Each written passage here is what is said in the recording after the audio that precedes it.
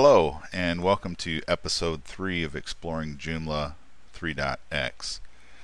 So in the last episode we installed the NetBeans IDE, which I told you will enable us to have some features when we're code like traversing classes and things like that.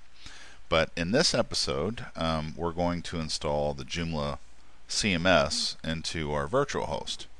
So the first thing that we need to do, of course, is download the CMS. So if you open your web browser,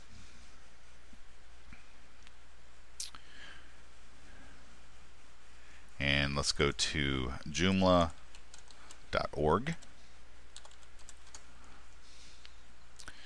Alright, this is the home page of Joomla. Here you can download the CMS, you can get support. There's it's a very good site to spend some time on, just reading around and seeing what other folks are doing and what they're doing with the CMS.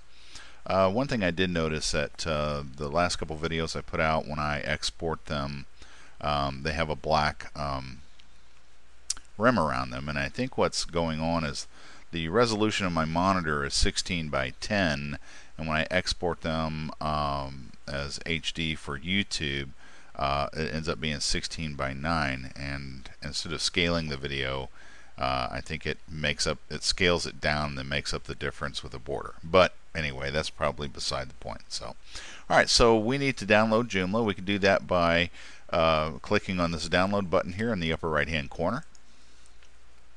And then we have two choices. We can download the full package, or we can download an upgrade package. Well, obviously we have not installed yet, so we want to grab the full package, and I'm going to save this. Okay, now that the file is saved, if you've not changed your defaults on Firefox, it should go to the download folder. So we can click on Home and Downloads, and here we see the NetBeans file that we downloaded in the last video, and here we see the Joomla 3.5.1 full package. So at the time of this writing, obviously, or this video, the version of Joomla that's available is 3.5.1. This could be a newer version. I doubt that there would be much to change, so you should be able to follow along with this at this point. So now that we have it downloaded, we need to extract this file, the contents of this file, to our joomdev folder. And if you remember, joomdev is where we're storing the web files, the pages, and the PHP code that we're going to use, that we use in our virtual host. Okay. So there's a couple ways to do this. If you're a desktop user, you can right-click this here and open it with the Archive Manager. Okay, and you can click Extract and then browse to where you want to extract it, desktop, joomdev. Okay, and hit Extract, and it will extract everything in there, in the archive, into this folder. As a matter of fact, we'll do that. So yeah, we can replace that simply because we don't need that file anymore. So when it says that its extraction is completed successfully, just hit close. You can close the archiver. Now if we go to the desktop and look in here, we'll see all the files that were in this archive have been extracted out. For those of you who are using a command line environment for some reason, I'm going to delete these files, and let's talk about how we can extract them with the command line. So I'm going to hit Control-Alt-T to bring up my terminal, and I'm going to use this is a zip file, so we're going to use a program called zip. Now I don't know if zip is installed by default. One way to test is we can type in the command which and then zip. So what this command does says, okay, if I were to run the zip program, which file would you execute? And it comes back and says, well, I would use the zip program located in user bin. Well, when you get a return path like this, we know that it's expired. Not expired. That it's installed. If it wasn't installed, we get a different response. So to use zip from the command line is basically, you're going to say unzip and we're going to give the file that we want to unzip, which in our case is located in downloads, and it's Joomla, and I just hit tab for tab completion. That's the file that I want to download. That's located, if we look here, it's located in my home folder in the downloads folder, and that's the name of the file. And then I'm going to use a flag -d, and that's the destination, and then where do I want to extract it to. So I'll use tilde, my home folder, and I'm going to go to the desktop, and I'm going to go to my Joom dev folder and just hit enter, and then we'll get all this stuff pop up here as it extracts it. And if we look over here in Joom dev, we see that those files are back there again. So simple as that.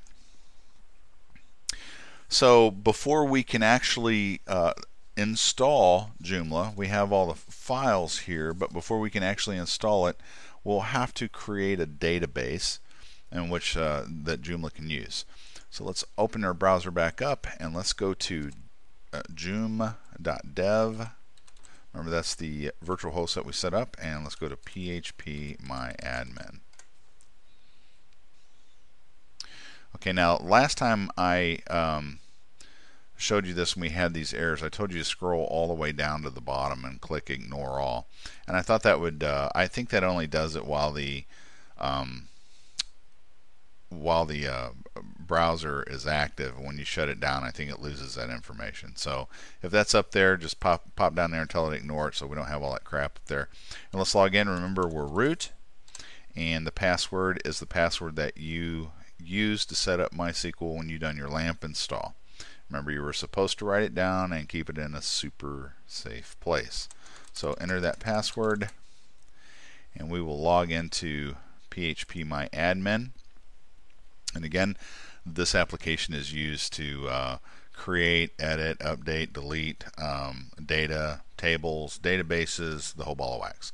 So we're going to use this tab right here, databases, and when we click on that, we'll show you the databases that are listed, and then right here it gives us an opportunity to create a database. So I want to create a database for the Joomla installation, and I'm just going to call it, I don't know, how about Joom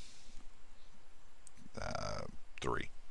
So I know this is a Joomla database for version 3.x. The collation, there's probably no reason for you to change the collation, so just leave that at that, and we'll use the default that's set in the database server and hit create. So now when we do that, you'll see that on the left our Joom 3 database has been created, and by the way, you can call it anything you want. The database is created, and we're brought to a screen where we can create tables. We're going to stop there. So let's go back over here to the files where we extracted Joomla. Remember, it's on the Joom dev folder on our desktop, and let's talk about what's here. So essentially, all the files that are needed to run Joomla are already in place. Okay, you can see that there's the components are there, the administrator stuff is here, so the administrative modules, etc., etc. Everything's already here, but it won't run as it is because it's not been set up to access the database, and that's really what the install does. And you'll see a folder here called index.php. And of course, this is the default file that is loaded.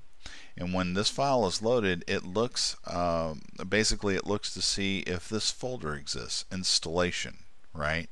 And if there's a config or anything like that. So if there's a config and the installation folder is there, it won't run.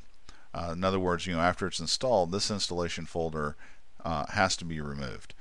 Inside the installation folder, you'll see an index.php file, and this one is one that controls and installs the data to the database and gets everything set up. So that's just kind of an overview. So to install, remember we've created a database in phpMyAdmin. We've extracted the files. So we're just going to go to joom.dev. So what you see here is the Joomla installer, and it's pretty easy, straightforward to use. So the language that you want to use, if I'm a native English speaker from the United States, so I'm going to select that, but you can see that there are a lot of other languages that you can choose from. Okay. The site name, this I'm just going to call Joomla development server. Okay, so that's the name of my site. Now I'll tell you what. Let's be a little bit more descriptive. Let's go. Okay, so description. The server is to use for developing Joomla extensions. Okay, so that's one, but you can put anything you want there. Okay, the administrator email is whatever email you want to use at whatever domain. The administrator username. Now this is for the super user account. This is so that you can manage Joomla in the back end. And they don't recommend using admin, but I'm going to use admin just simply because this site will never be live out there on the internet. And I'm going to use admin and admin for the password, and hopefully I can remember that. And we're going to hit next. Okay, so now it's the database configuration. So the database type, this is the method that you're going to use to connect to the database. You have MySQLi and MySQL PDO. I would recommend just leaving it at MySQLi. The host name, this is where the database server is located. Well, remember we installed MySQL when we installed LAMP, and installed on this machine, so it's a local host, so we'll leave that. The username, of course, is root, because we haven't set up any special users to use databases. And this password is the password that you set up when you installed MySQL in the LAMP install. Now the database name, if we come back over here, right up here, remember this is whatever you called this database. I called mine Joom3, so that's what I want to put here, Joom3. And then the table prefix used to be, in the old days of Joomla, all the tables were prefixed with JOS and an underscore. Well, the problem with that is if everybody out there knows that your database starts with that, they can they have an idea of what's on your server and can try to makes it maybe easier to hack you. I don't know. So what they've done was that the table prefix is kind of randomly generated. Now you can set this to anything you want. But I'm just going to leave whatever they chose. Okay. As far as the old database, there's right now, so you can either back up or remove it. We don't have anything, so it doesn't matter. We're going to hit next. Okay, and then so here's an overview. Do you want to install any sample data? Well, I don't, but if you're kind of new with Joomla, haven't really used Joomla, you probably should install this Learn Joomla sample data and get to know Joomla. I'm not going to be spending a lot of time on how to use Joomla. I assume that you have used Joomla or been exposed to Joomla, and that you know a little bit about PHP and that sort of thing, and your goal is to write extensions. So that's that. Email configuration. Do you want to send an email of the configuration file to the administrator? Remember, that's the email address that we put in there. I put in a bogus address, so I'm just going to leave it to no. The main site configuration just gives us an overview of what we've set up. And the pre-installation check, of course, you have to meet all these requirements. These are recommended setting. For example, they say, well, display errors should be off. We have them on because, well, we want to see our errors. Output buffering should be off, and native zip support should be on. And we don't have zip support installed with PHP. So at this point, we got everything we need. We can hit install. So as Joomla installs, it builds its database, and then creates the tables, and then creates a configuration file, and writes all that sort of stuff. And when it's done, we'll be prompted with an opportunity to delete the install file, or the installation folder. Remember that Joomla will not run if the installation folder is present. So this could take a minute. If it takes too long, I'll pause the video and edit that section out. Okay, it tells you, congratulations, Joomla's installed, and we're doing pretty good. So remember I told you that we have to remove this installation folder. If we try to go to the site or the administrator backend, at this point it won't go. It will just bail on us. So we're going to remove that. So it tells us that it removed successfully, and then we're going to go to the backend, and you see that we're welcomed with the Joomla administrative login. Remember I set mine to admin and admin, and here we are. So we have Joomla installed. If we want to see the front end, we can just go to joom.dev. There's the front end, Joomla development server, login form. There's nothing here. Like I said, I wasn't interested in installing any data. You can if you want. The back end, of course, is where you're going to install components. Components include templates, which make kind of decide how the look and the feel of Joomla on the front or back end. Components are what are displayed in the major area here.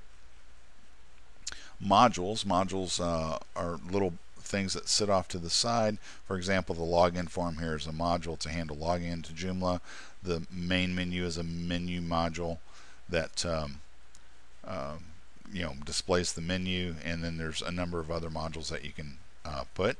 There are plugins. Plugins work in the back end, and they modify data in one way or another before it's actually sent to Joomla to be viewed. And then there are language packs. And of course, language packs allow you to change the language of a component or the Joomla system to another language, so that your component can be multilingual. So that's it in a nutshell. This is kind of a short video. I didn't really want it to be too long. We have it installed. In the next episode, we will be adding Joomla to NetBeans as a project so that we can browse and look at the source code. So again, thank you for your time and energy, and I want to apologize for my stammering. I'm not a very good speaker either, and you'll discover soon enough that I'm probably not a very good programmer either. But if you have any questions, feel free to comment below the video, or you can go to my personal webpage. It's myheap.com, and in the menu bar under technology, you'll see exploring Joomla 3.x. When you go there, you'll see that there's an update here that we're migrating the 12.04 stuff over to 16.4 and from Joomla 2.5 to Joomla 3, and this just shows the progress. When these are all caught up, this will go away. So under development tools, you'll find the articles on each one. You can download a printable PDF version of it. You can watch the YouTube video, and so that's what you see under development tools. Also, it would be good to come back to the web page.